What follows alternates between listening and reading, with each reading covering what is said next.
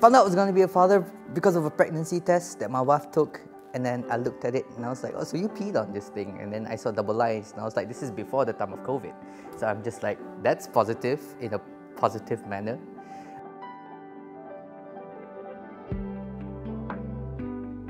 Hey guys, my name is Riel. I am 30 years old. I am a content strategist, YouTuber, I MC, I beatbox, trade crypto, and I'm a father.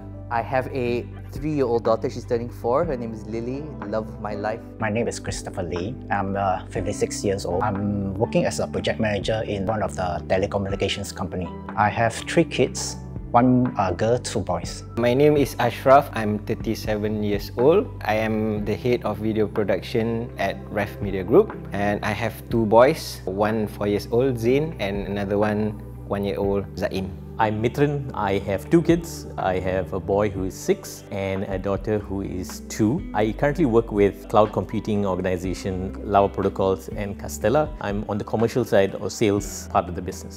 Masa pregnant though, my wife gave the test though. I feel excited, but at the same time, I feel macam nervous also lah because I don't know like what's next. I don't think I ever knew I was ready to be a father. I think the biggest thing that I always enjoyed was being an uncle. Of course, the part about being an uncle is it doesn't come with the attachment or the responsibilities. Because I like kids, I always think that I am ready to become a dad. But when my firstborn come out, I was like quite clueless. Macam, what is this? I have a very different feeling when my child was born. I had this overwhelming instinct of I am going to protect her no matter what. And that to me is a father's love.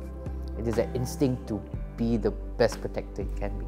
Somehow it's naturally that once you have a baby, it's like an instinct you have to become a good dad. Going back to work full time and with my children at home, I felt a lot of guilt that I wasn't spending enough time. I needed to be present. At the same time, I had the responsibility to earn and continue that responsibility. A lot of people think being a dad is the tough part of the job, but to me the toughest part of the job is not being a dad. It's those leaving at 7 a.m. and coming back at 10 p.m. Like this morning, I had to send my daughter at like 7 a.m. and then I have to finish up all my work and my meetings by 4 p.m. so I can go drive 2 hours to pick her up. Being a working parent, we're trying to leave office as early as possible. Normally, we'll actually do some activities during weekends, but now I don't think so because they are already a teenager. They keep it to themselves, so it's like hardly we have time to talk to each other. But I'll try to be good friends to them as best as possible. My relationship with my father, we seldom talk. I was brought up by my grandma and aunties. Basically, I don't have both motherly and fatherly love and cares. I'm trying my best to become a good dad, better than him. But I regret when he passed away.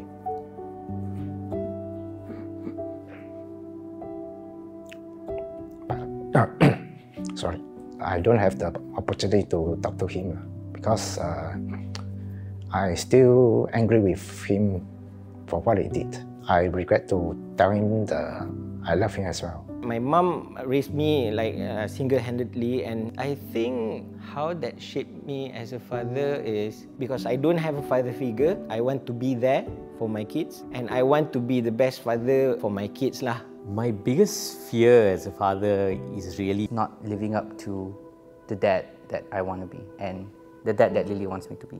I can't provide enough for them, can't give them a good education, I can't protect them. What happens if I leave this world earlier than expected? If I miss, signals from them, if they're insecure, certain fears.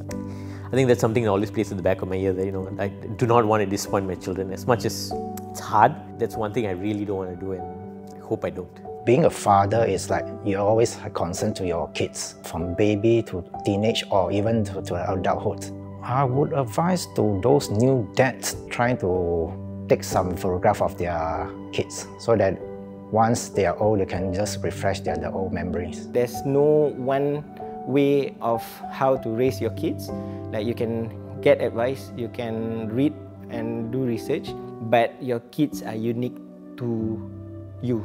Create as much passive income as possible so that you don't need to work so much and that you can focus on being a dad at least 20% of the time. Because even that 20% is tough to get sometimes. People say like, it's okay, you can plan along the way, but believe me that you need to plan way before your kids keluar lah. Your immediate instinct is to provide and protect. That's one of the roles of being a father. But at the end of the day, what your kid needs from you isn't as obvious as your next paycheck. It can be as simple as a free afternoon with them. We're all different, we're all busy, and some people are busier than the other. But during that one or short period of time that you get every day to spend with your child, be totally present. I think the most important thing is to be the best version of you. We first need to start with this. I think we first need to work on our own energies, our own responses, our own awareness of, when I get angry, when I get upset, how do I deal with it? But I think as you go along, with all the challenges and time and sleeplessness,